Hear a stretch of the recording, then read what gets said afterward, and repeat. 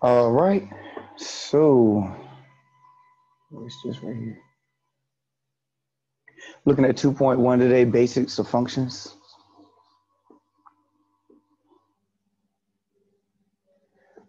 First exercise in this section asks us to determine whether each equation defines y as a function of x.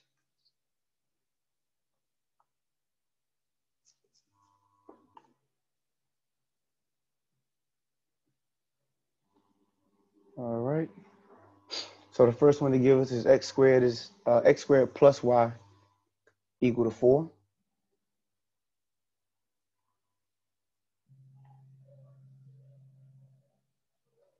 First step we should take on is to solve our equation for y.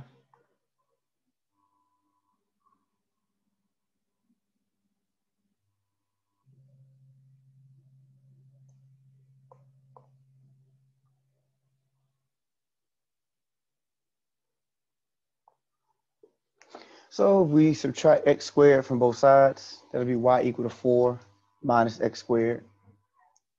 I really should have put all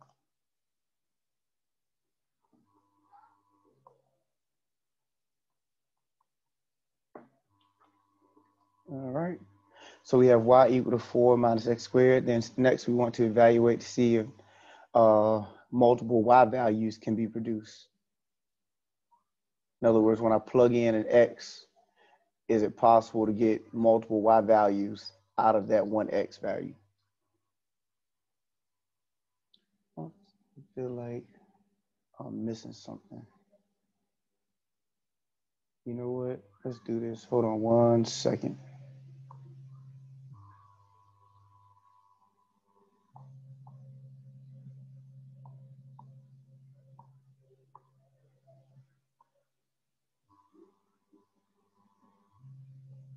All right, let's do this. I should have started right here with the definition of relation. I forgot all about that because I have my definition of functions right here. So if you could put a pin in there at your notes, we're going to come back to that example. But I do want to explain, make sure we're okay with what a function is. I was wondering why I was missing something. All right, so when we talk about functions, the first thing we want to go into is what a relation is. And a relation is any set of ordered pairs. So an example of that is 1, 2, 3, 4, 5, 6, 3 sets of three ordered pairs, just a set of 3 ordered pairs. So this would be an example of a relation.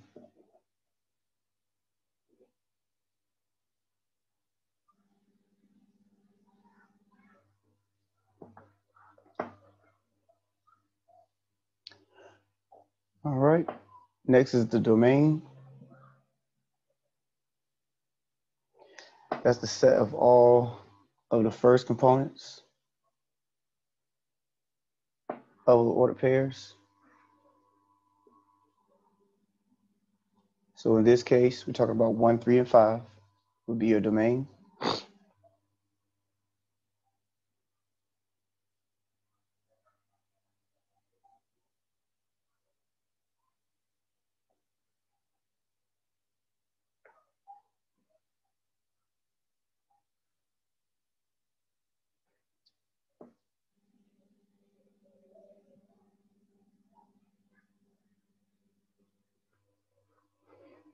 Your range is the set of all of your second components of the ordered pairs.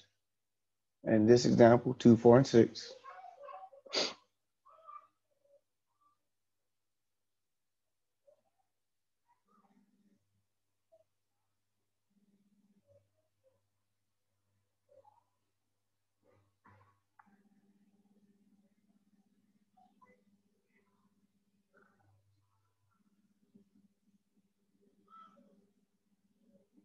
If I go up too far, feel free to let me know.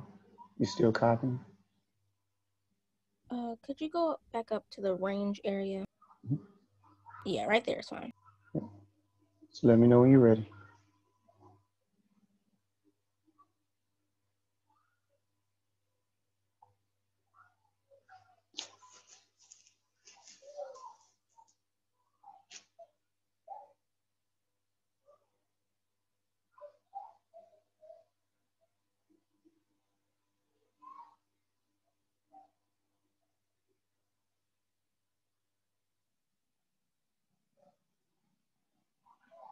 Okay, I'm good.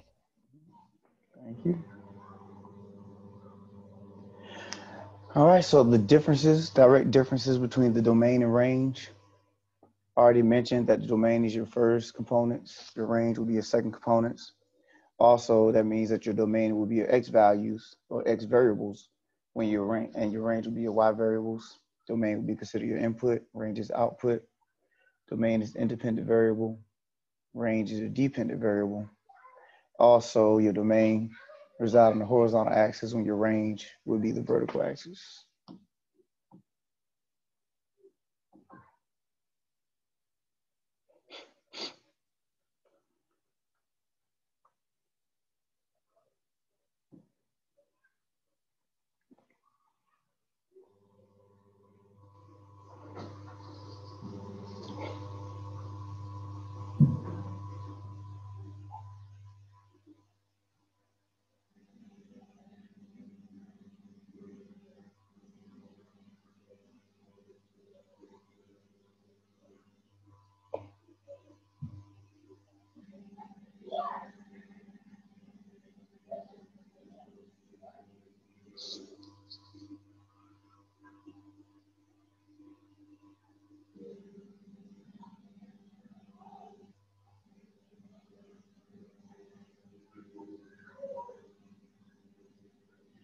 All right, so the definition of a function is a relation in which the elements from the domain corresponds to exactly one element in the range.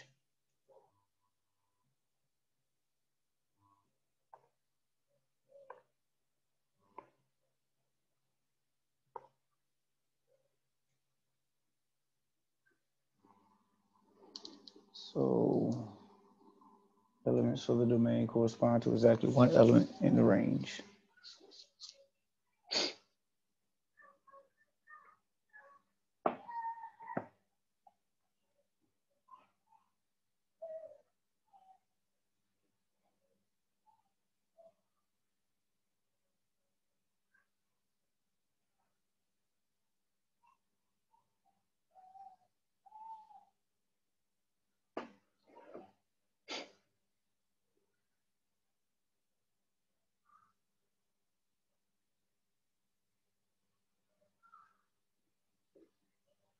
Mhm.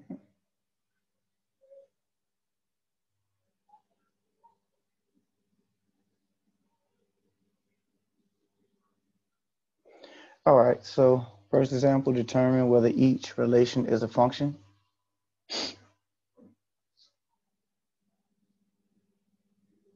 If we were to do a mapping, let's say we do it this way. We have 16263849. So 1, 2, 3, 4 are in our domain. 6, 8, 9 is in our range. All right. So if we were to do a mapping, you have to ask yourself, is this one value in the domain going to exactly one value in the range? If you answer yes for all of your x values going to one value in the y value, or all of the values in your domain go to exactly one value in the range, then it is a function. So if I go 1 to 6, is 1 going to exactly one value? The answer is yes. Now is 2 going to exactly one value? The answer is yes. Now 1 and 2 may be going to the same value, but they are individually are only going to one value. 3 is going to one value, 4 is going to one value. So yes, it is a function. So if you can look at each one of your domain elements and declare that each one of them is going to exactly one value in the range, then yes, it is a function.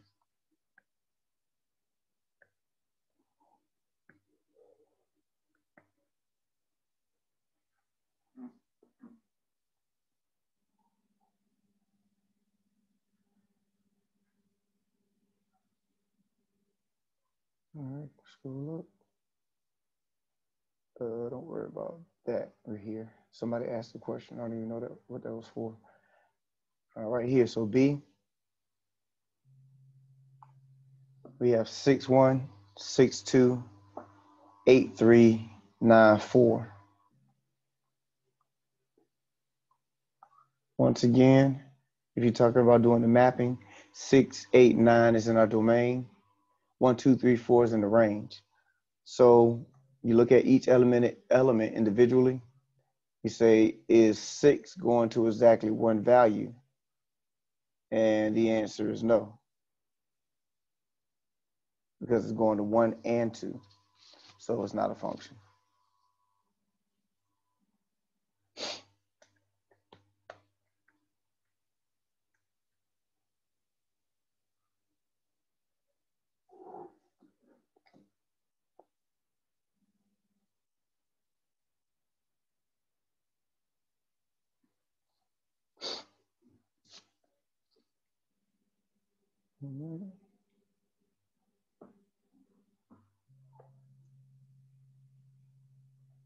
So conclusions that can be made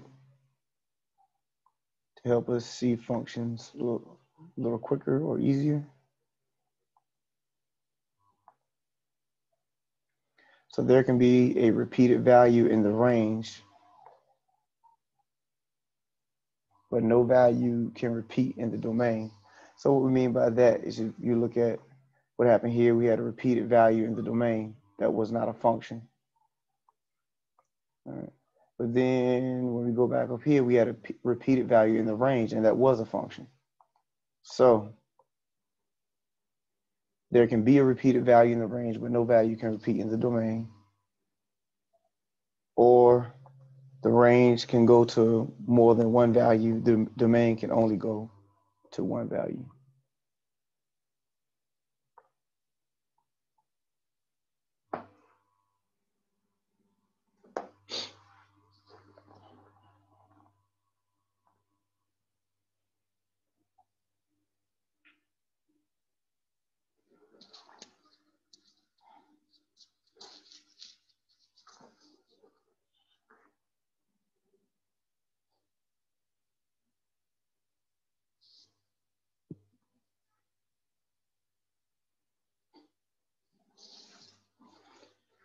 All right, any questions so far?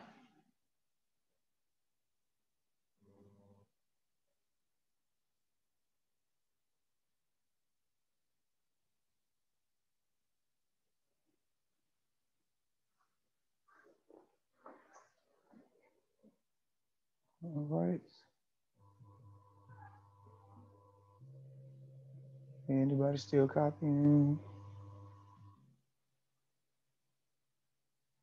I think that's it. Yep. All right, so let's go back to this right here. So we had ordered pairs, and we were able to determine if that set of ordered pairs, that relation was a function.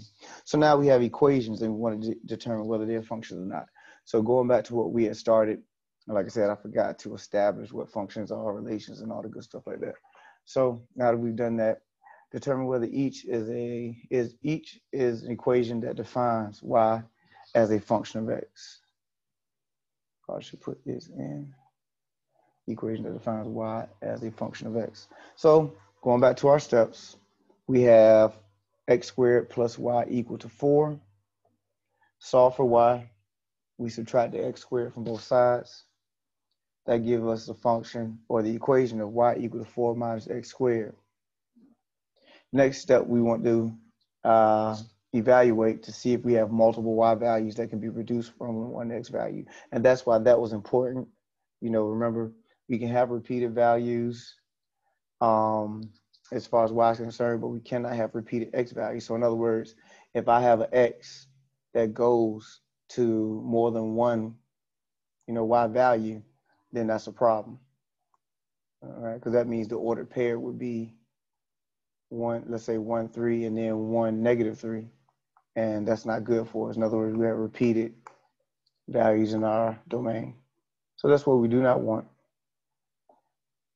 But when I look at plugging in values for y equal to 4 minus x squared, and we will go over the vertical line test as well. No, yeah, the vertical line test to establish looking at graphs and being able to tell if we have a function or not. Every value that I will plug in to this equation would only go to one y value, and you'll see what has to be the case in order to go to multiple y values in a second, and you'll see there's a clear distinction. So if you look at what we have here in the blue, each x value produces one y value. So this is a function.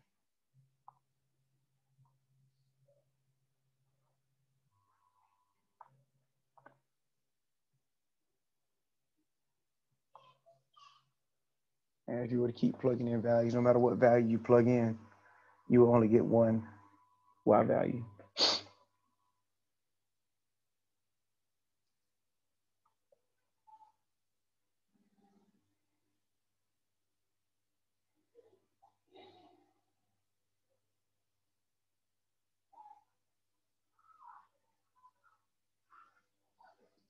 All right.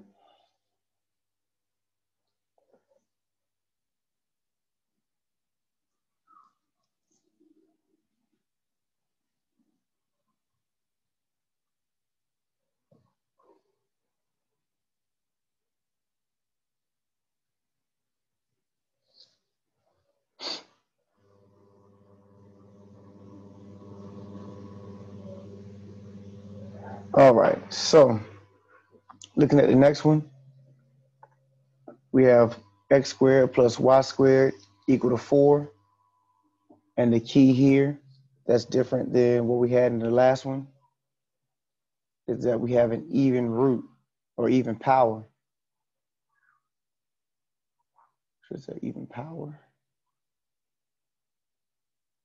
Even power that's on y. Because what's going to happen is we're still going to solve our equation for y. So we subtract x squared from both sides. And remember, this equation is very similar to the last one, except the last one didn't have the power of 2 on y. This time we have the power of 2.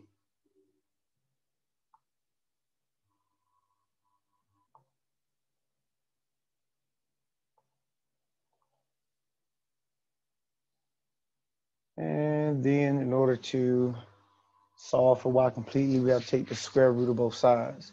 And don't forget, whenever you take the square root or the even root of both sides when trying to solve, the square root property comes into play. You have to do plus or minus.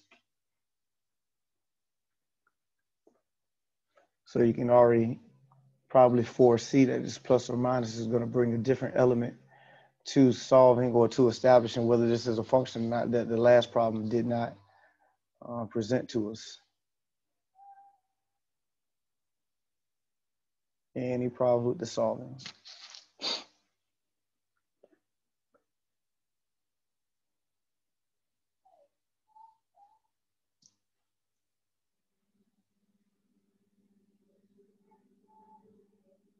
All right.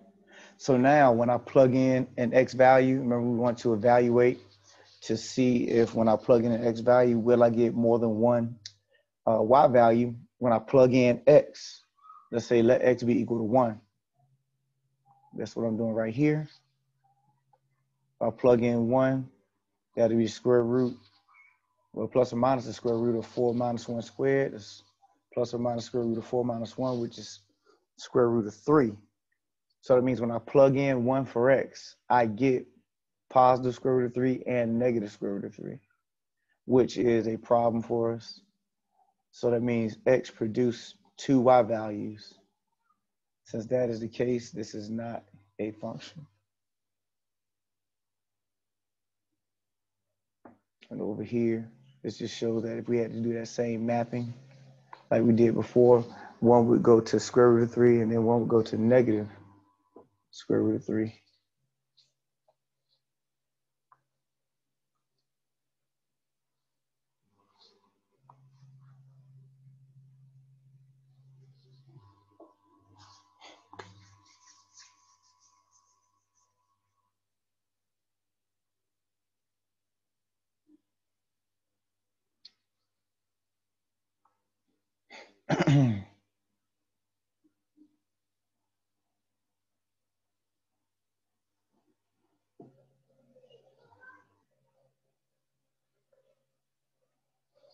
All right, any questions? Questions on the difference between the two? So whenever you have that even power on your y, that's going to produce this type of scenario.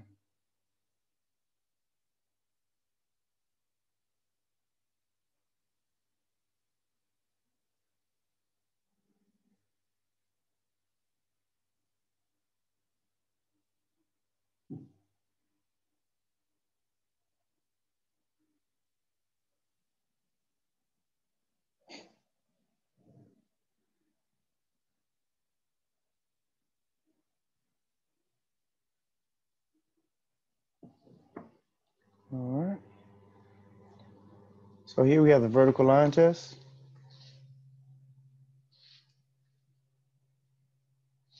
If any vertical line crosses or touches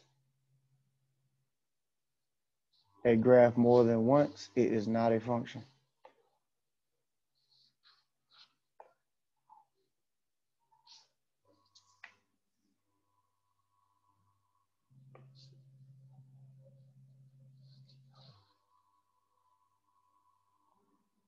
All right.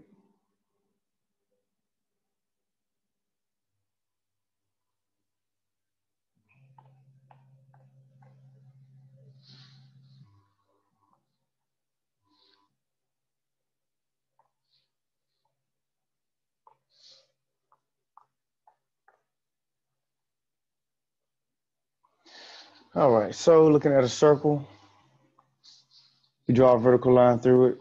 It touches it more than once, so it's not a function. Here we have a linear equation.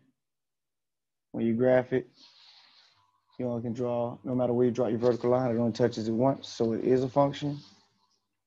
Parabola, no matter where you draw the line, only touches it once. It is a function. And then this diagram or this graph right here, even though over here it touches it more than once, I mean, it only touches it once. When I get to this part right here, it touches it 3 times, so that stops it from being a function. So once again, the vertical line test says that if your vertical line touches or crosses the graph more than once, it is not a function. So you'll always be able to tell if you have a function or not by its graph.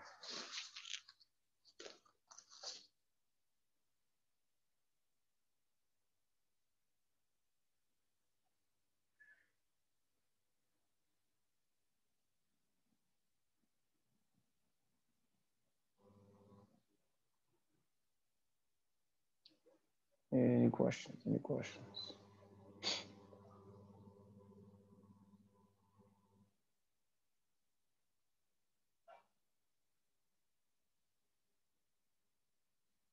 All right. So function notation. Function notation, that is read f of x. Y is equal to f of x. So function notation, y and f of x are interchangeable. If you notice here, I have y equal to 2x plus 1. Y equal to 2x plus 1 is a valid function. What makes it be put in function notation is when I substitute f of x for y, and then that puts it in function notation. All it does is it gives us the opportunity to be able to shorthand information or instructions. So they could tell you to find f of 3, and that's what we have right here, find f of 3. And what I was saying by scratching that out, even if they didn't say find f of 3, if you want to know what f of 3 was, you would take 3 and plug it in where you see x. So that's what that says. So you take 3, plug it in where you see x in the function. That means x is 3. And so that's what happens right here. That's 2 times 3 plus 1, because it was 2x plus 1. 2 times 3 is 6. 6 plus 1 is 7. So when I plug in 3, I get out 7. So that means if I had to write that as the ordered pair, it also says that I have the ordered pair of 3, 7.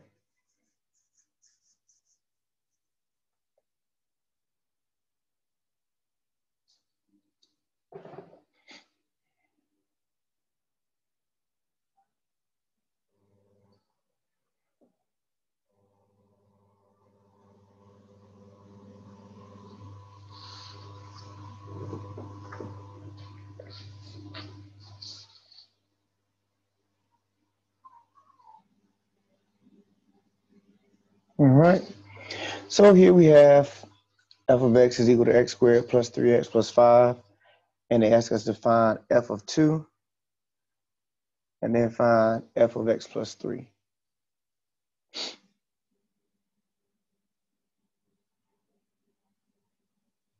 So f of 2 just means I'm going to take 2 and plug it into the function where I see where I see x. So that'll be 2 squared plus 3 times 2 squared plus 5. 2 squared is 4. 3 times 2 is 6. 4, 6, 5. Add them together is 15.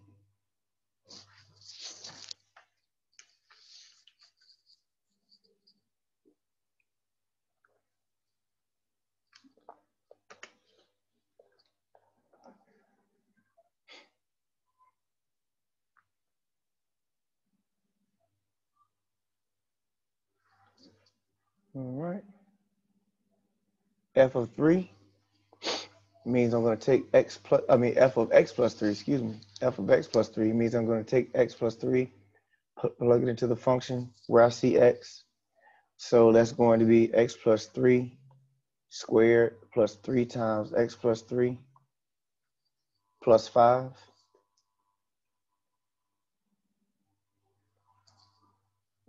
So don't forget x plus 3 squared. You have to expand that out. So that's x plus 3 times x plus 3. You can do x times x times 3, and 3 times x, 3 times 3. And that'll expand out to give you x squared plus 6x plus 9. Distribute 3 here. That's 3x plus 9. And then plus 5 in the back.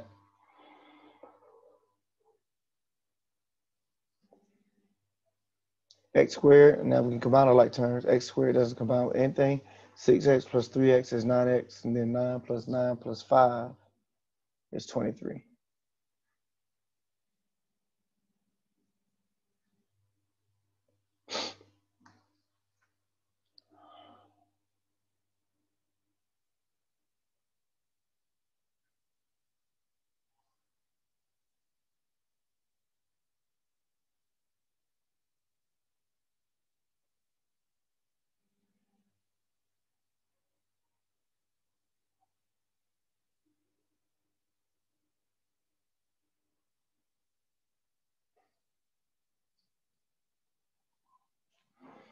All right. Let's look at a little more on functions. Increasing functions, or when a function is increasing at an open interval, as the x value increases, the y value increases. So notice the line is going up from left to right.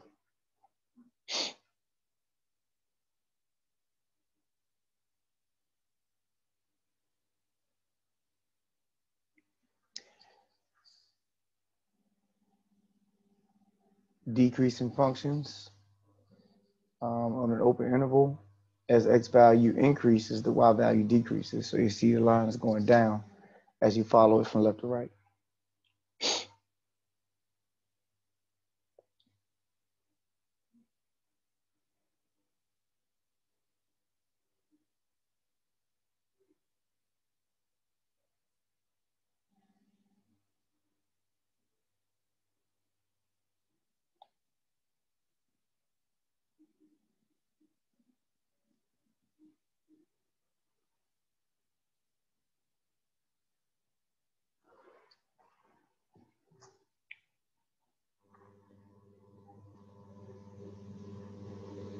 All right, if it's constant on an open interval, the x value, as the x value increases, the y value stays the same. So in other words, it stays constant.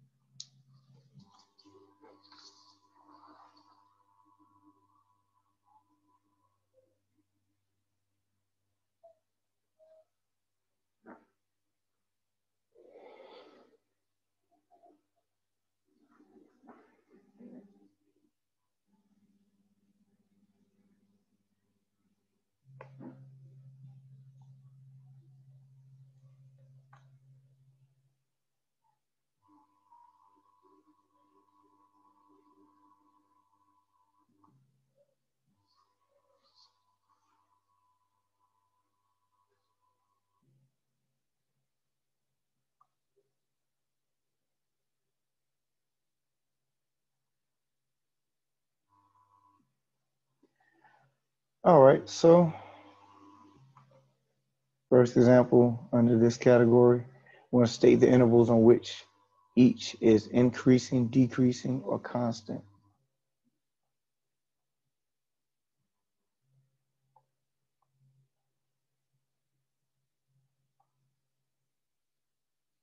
All right, so for the first one, first diagram, we have this one. We have these dots here.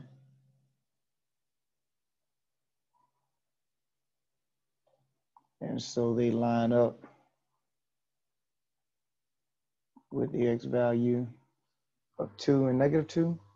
And so notice in the red I got right here that we're going to use the x values in order to establish our increasing, decreasing, or constant intervals. Notice when we go back to our statement, it says as x increases because we read it going from left to right. All right, so we're reading it going this way. And so from -infinity going up to -2 is increasing. But notice it's going up. So that's why we have right here -infinity to -2. Then from -2 to +2 is constant. Then from +2 to the right to +infinity is going down. And that's going to be decreasing, 2 to +infinity. These are open intervals, so you use parentheses on all of them.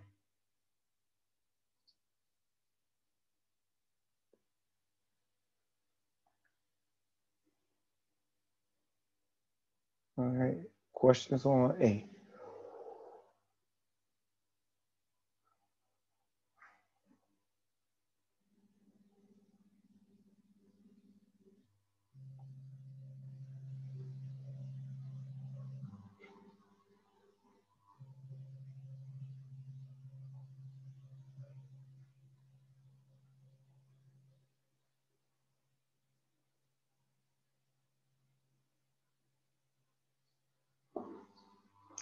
All right, next one.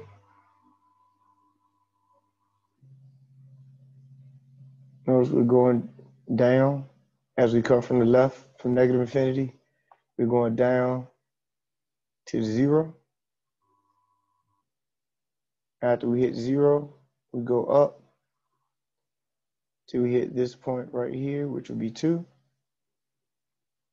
And then we go down again. Or we go to the right, which is +infinity. So once again, down, coming from -infinity, so it's -infinity to 0. Then we increase from 0 to 2. And we go back down, or decreasing 2 to infinity.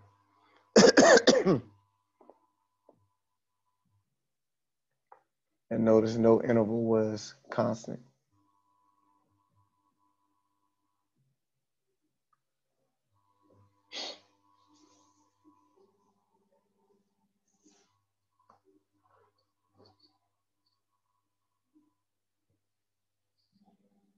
All right, any questions on that? Any questions on that?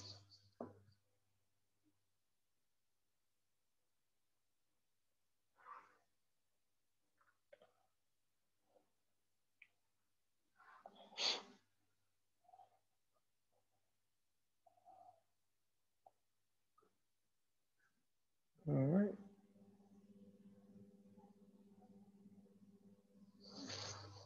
Relative extrema. So relative maximum, the maximum value relative to an open interval.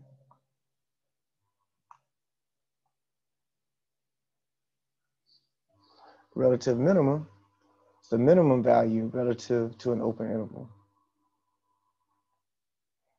So in other words, the largest value or the highest point in an interval versus the lowest point in an interval.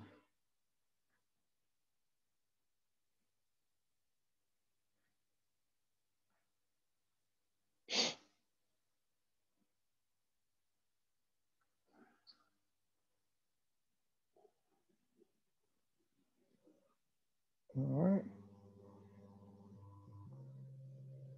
So if we have just a mini diagram here, have this wave, and we have the relative maximum. Like I said, it's relative to the interval. If I had this to this, then my relative maximum, let me go up some. Let me do that.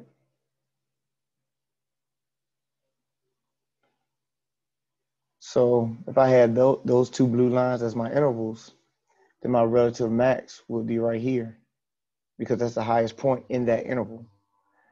So your relative max and your relative minimum will be dependent upon what intervals are being set, especially in something like this when it goes to positive infinity and negative infinity. So there's no real actual maximum or real minimum of that function because it goes, like I said, to infinity in both directions.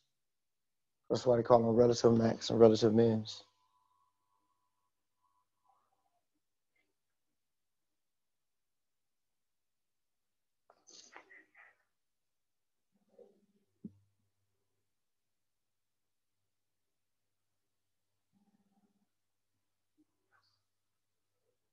All right, any questions?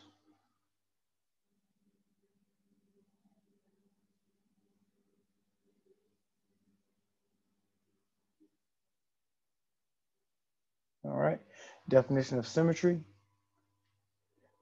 Symmetric with respect to the y-axis means for every point on the graph, the point negative xy is also on the graph.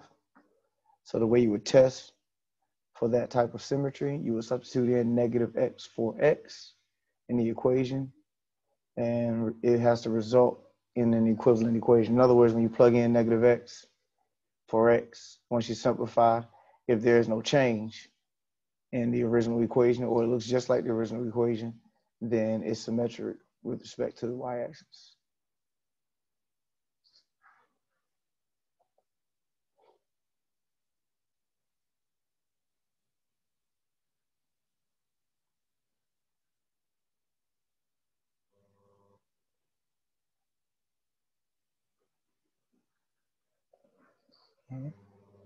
Symmetric with respect to the y-axis. For every point on a graph, the point x negative y is also on the graph. So you substitute in negative y for y in the equation, and it results in an equivalent equation. So if you plug in negative y, and when you simplify it, it gives you your original equation back, then it is symmetric with respect to the x-axis.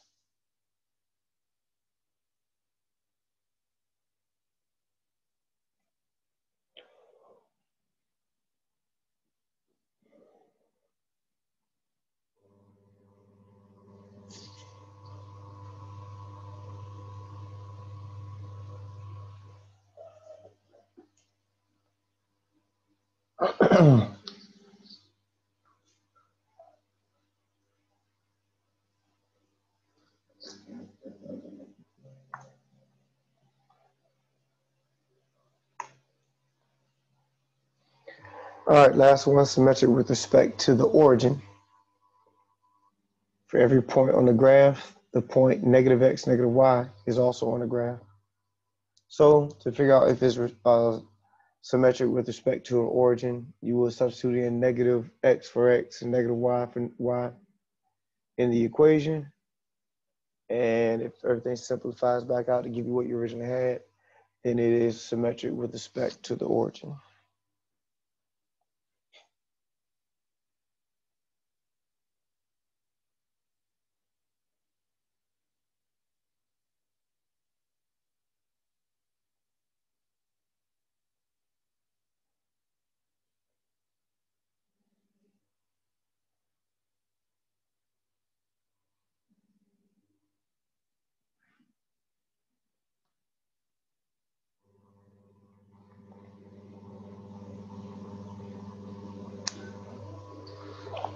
Can you go just a little? Sure.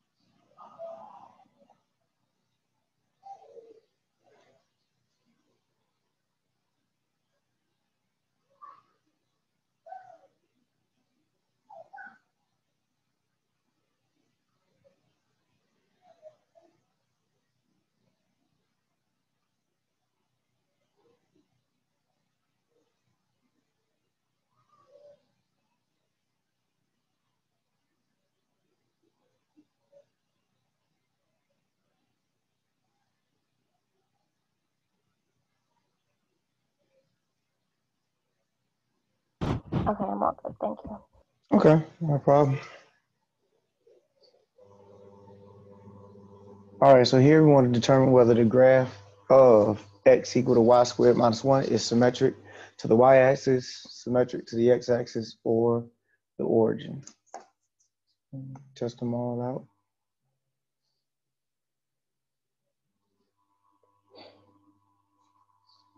So we want to test to see if it's symmetric to the y-axis. We substitute in negative x for x. And our original equation was x equal to y squared minus 1. So if it solves back out to give us what we originally had, then it is symmetric about the y-axis. So we plug in negative x. So that's what I did right here. Now, to make a clean comparison, I'm going to solve my equation for x and put it in the same form that my original equation is. So I multiply both sides by negative 1, so I can get rid of this negative over here. And that gives me x is equal to negative y squared plus 1.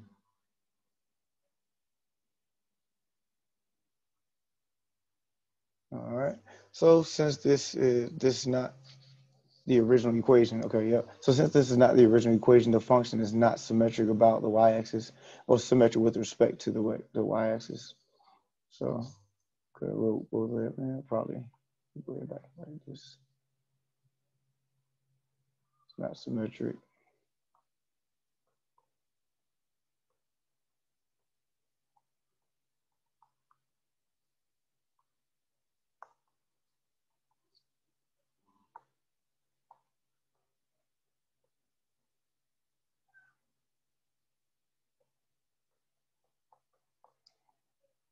All right, so since this, I'll put it is right here. Since this is not the original equation, the function is not symmetric with respect to the y-axis.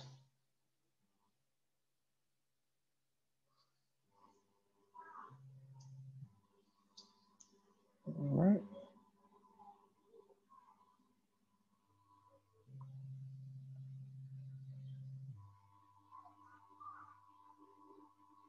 What do I want black?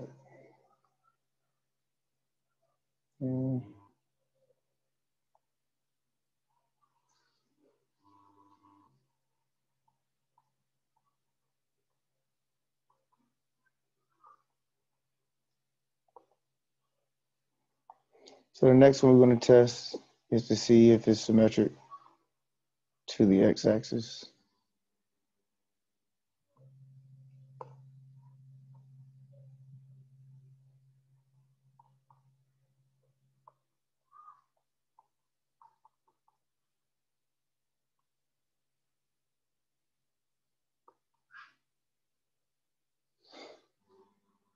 All right, so we're going to substitute in negative y for y.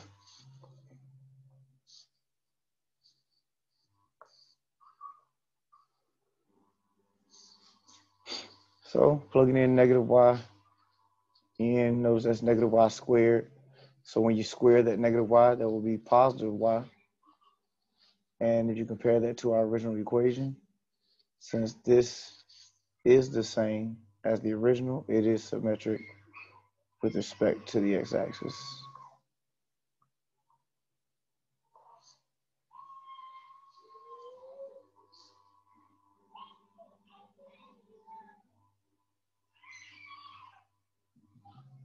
All right.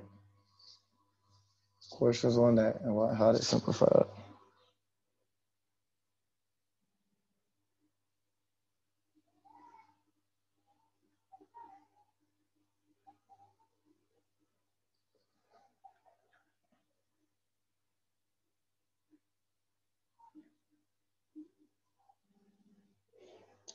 All right. Last one like this, symmetric with respect to the origin.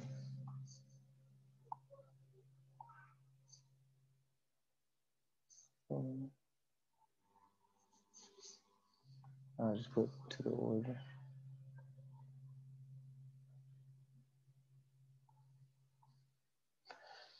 So you're going to substitute in negative x for x and negative y for y. And so that's what we did right here.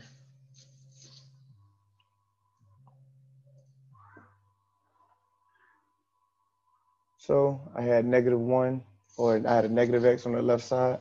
So I multiplied both sides by a negative 1 in order to get rid of that negative. Because I want to make a clean comparison. I had x equal to as my original equation. So I wanted to have that same relationship looking at this one in comparison. That negative y ended up canceling out like it did in the previous one, because negative y squared is just going to be positive y squared. So when you multiply both sides by negative, it will be x equal to negative y squared plus 1. So since this function is not the original, it is not symmetric with respect to the origin.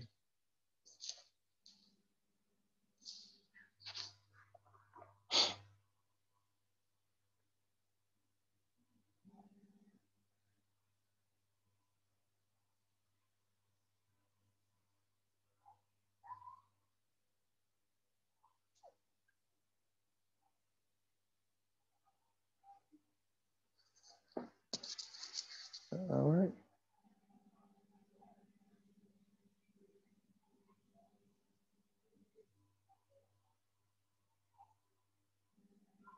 Let's go up. Everybody okay?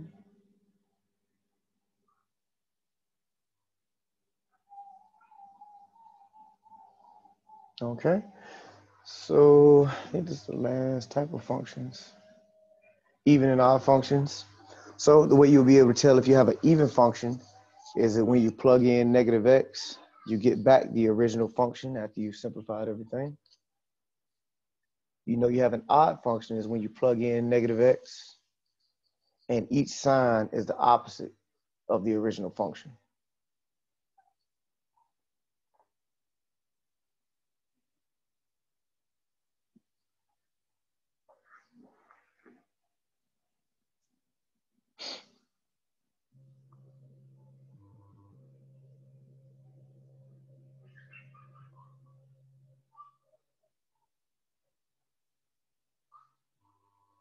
All right, so once again, when we plug in negative x, if we get the original function, it is an even function. So if you plug in negative 1, say each negative x and each sign is the opposite, it's an odd function.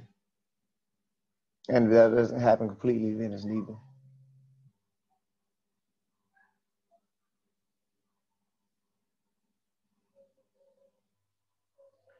All right, so determine whether we have an even, odd, or neither when it comes to our function.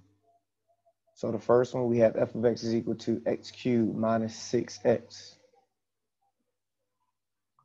So we plug in negative x in both spots that we see x.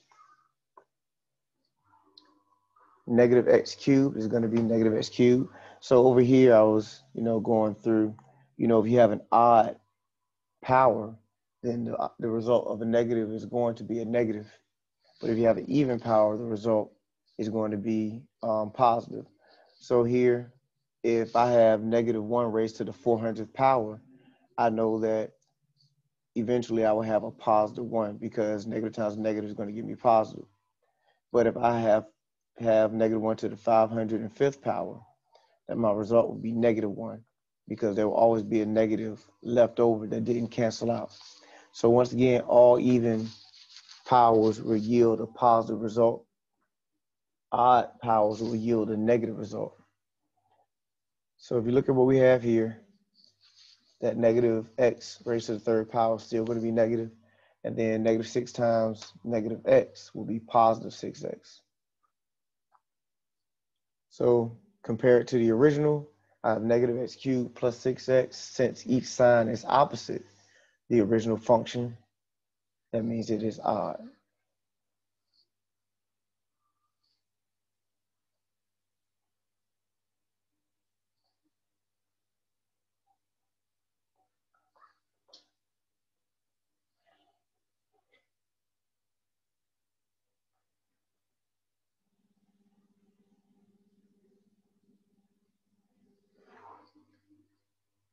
All right, next one, g of x is equal to x to the fourth minus 2x squared.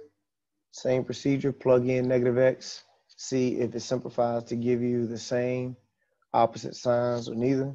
So in this case, x to the fourth, once again, it's an even power. So that means we should get a positive result. And then negative x, even power, raised to the second power. So once again, we get a positive result. And this negative is going to stay there because it has nothing to do with the power. And we see that we have the same equation as the original. And since this function is the same as the original, it's even. Excuse me. But it is even.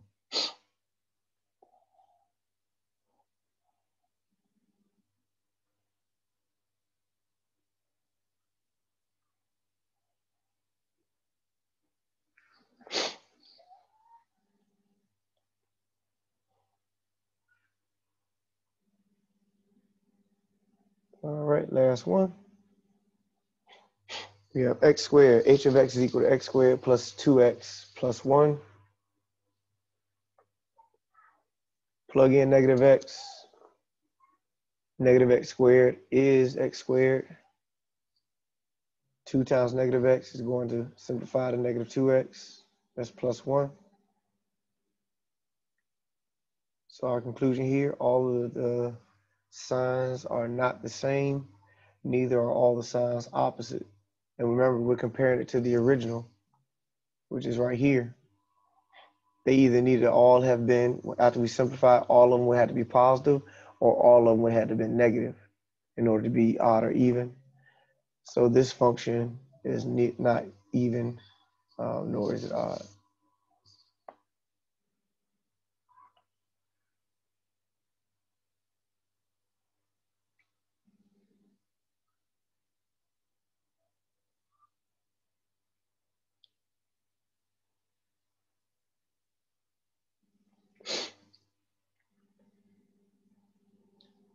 All right, any questions? Got one more thing out of this section that will be done for today.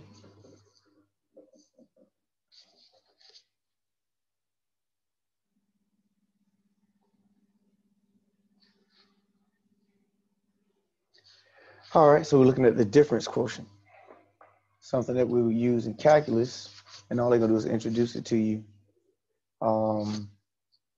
in this section, but the application, you really don't get into the application of it until you get into calculus. It says f of x plus h minus f of x over h, wherein they'll give you f of x, and then you have to find the algebraic representation for f of x plus h, and then do the simplification. So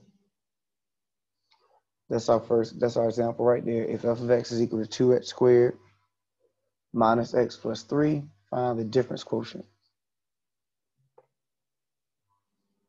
So to give us f of x, so we need a algebraic representation for f of x plus h.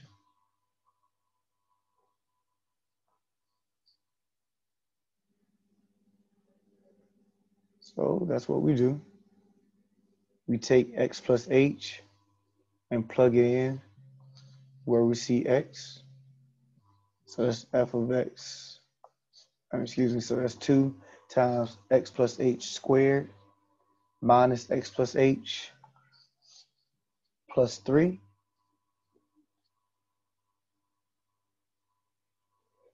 So don't forget that x plus h squared is not going to be x squared plus h squared. That is the expansion, the binomial expansion of x plus h times x plus h. So I do, that work right there.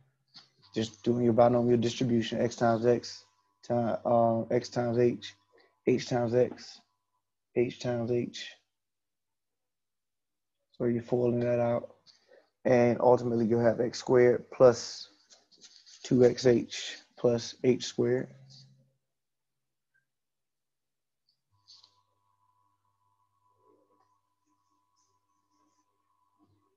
All right. So we'll distribute here. Distribute that negative. That'll give us negative x and negative h back here. And then ultimately, once we have our, we want to make this block smaller.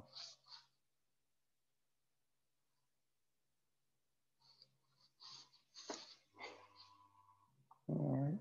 So once we have that expansion out there, we'll go ahead and distribute that 2. So this 2 has to hit each one of those terms. And that gives us the expression of 2x squared plus 4xh plus 2h squared minus x minus h plus 3. So before we go any further, make sure we're okay with what we've done.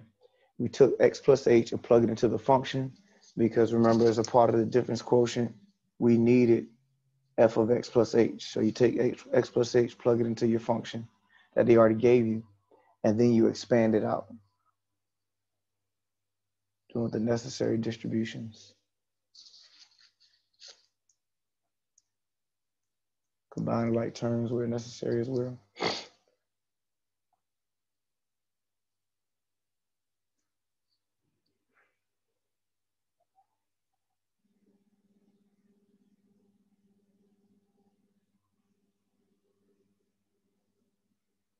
All right.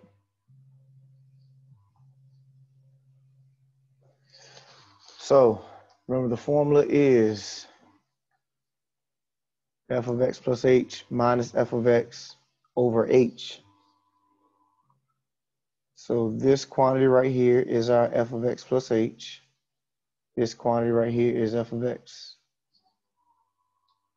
And of course, that's our minus sign, which is this minus sign right here.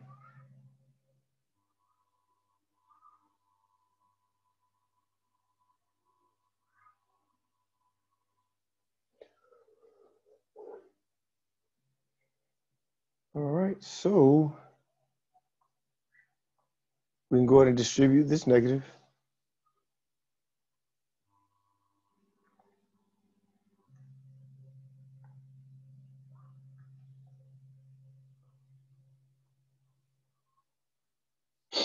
And that gives us 2x squared plus 4xh plus 2h squared minus x minus h plus 3.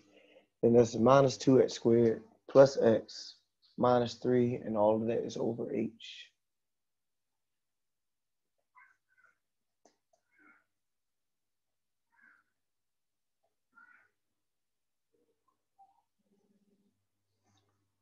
All right, so what we do now is cancel out the terms that can be canceled out. So you have 2x squared and negative 2x squared,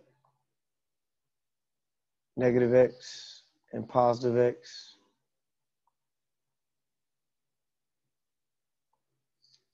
Then we have 3 and negative 3.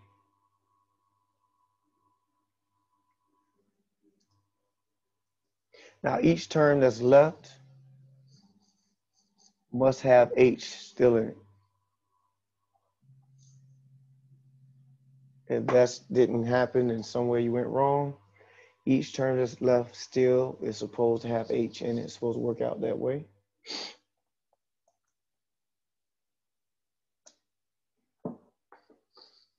Because what we're going to do now is take that h that's in the bottom into each term that's in the numerator.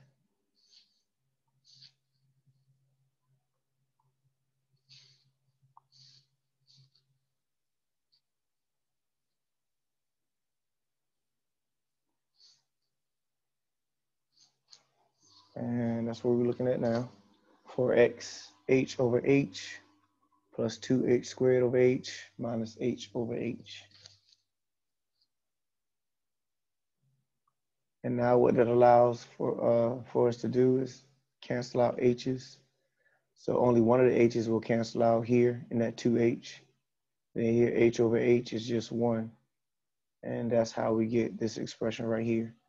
4x plus 2h minus 1.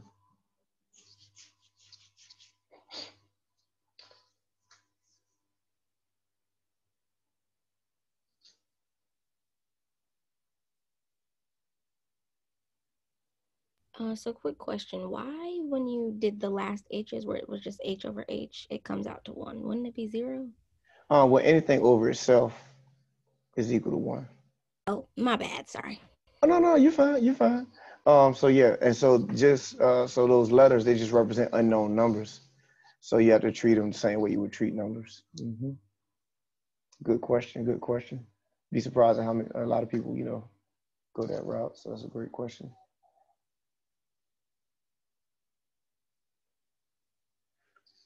Anything else? Anybody else? Before I scroll up.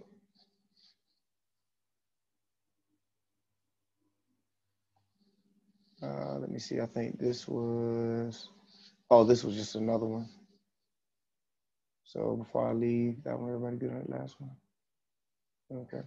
So I just did another one right here. If f of x was 3x plus 7, and we wanted to find the difference quotient of 3x plus 7, once again, you would take x plus h, plug it in where you see x. And so that's what we're doing right here. This one is a little lighter than the last one. So you do your distribution. All you have is 3x plus 3h plus 7.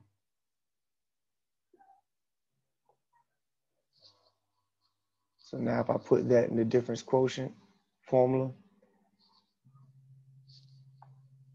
that's right here. So now we're looking at 3x plus 3h plus 7 minus the quantity of 3x plus 7 over h.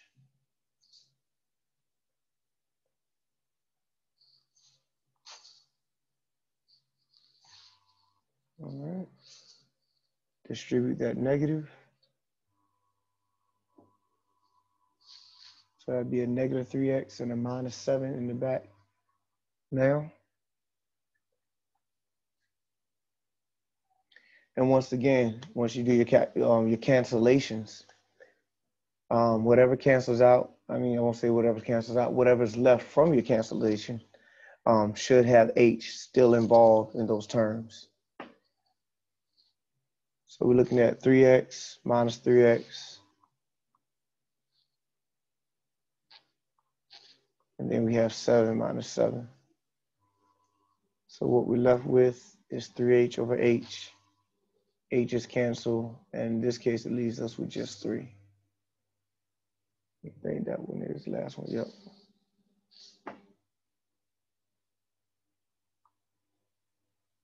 So that was a little shorter than the last one, but same process. Take x plus h, plug it into your function, then subtract f of x from it. After you've expanded it out, cancel out the like terms. Each term left should have h in it, and cancel out the h in each term is left, and then that will be a difference quotient.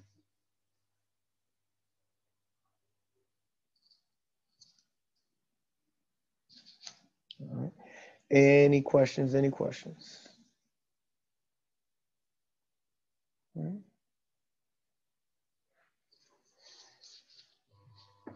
So as always, try the stuff out. See if you get stuck on anything. Don't forget our deadline or our due date will be for chapters 1 and 2 will be midterm week. So that Sunday, that final Sunday in midterm week. So make sure, we're not waiting or sitting around on chapter 1 stuff. You want to get that done as soon as possible. Then go ahead and get into chapter 2. You get 2 shots of getting the best grade possible for chapter 1's test. Don't forget to shoot me your scratch work. Shoot me your scratch work. Any questions before we close out today? Also, don't forget to take a look at that review. Remember, it's not mandatory, but it's good that you at least take a look at it. See if you, it will help you to streamline your test. And don't forget, you can get extra credit on your test if you get an 85 or better on your review. Remember, it's set up as a homework. You get unlimited amount of tries to get the best grade possible on it. All right. So outside of that, you guys have a great night, have a great evening, and I will see you on Wednesday.